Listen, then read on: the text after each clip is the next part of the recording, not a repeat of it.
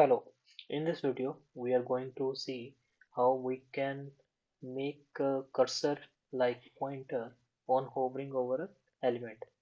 So we can simply do this via a CSS operator like this. Like we can set a CSS property of cursor as pointer to an element to make the mouse as pointer if we hover on it. Okay, so the real issue of this is that we have to write a particular line of CSS to make it so. Okay, so when we are going to use the bootstrap, we can do this very easily without writing this type of inline CSS or external CSS.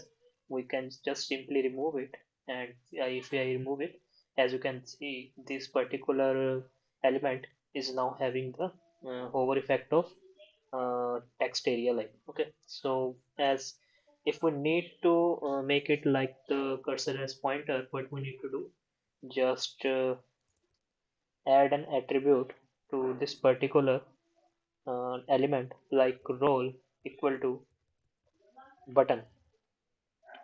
So what will happen with this is that if we go our mouse pointer to the this particular element, this will represent as itself as pointer. Okay, so this is due to the reason that we assign the attribute of role as a button.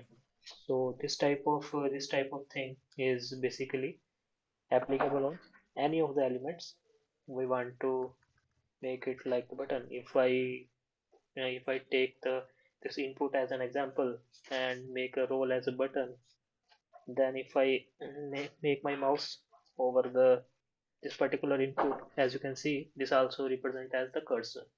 So as you can see, it is very easy to make a pointer as a hand icon on any element with only Bootstrap. This is only applicable when we are using the Bootstrap library of the CSS. Otherwise, if we are not having this particular Bootstrap library, then this thing will not work. So hope this will help you out. If you have any question, just let me know in the comment section. Thank you.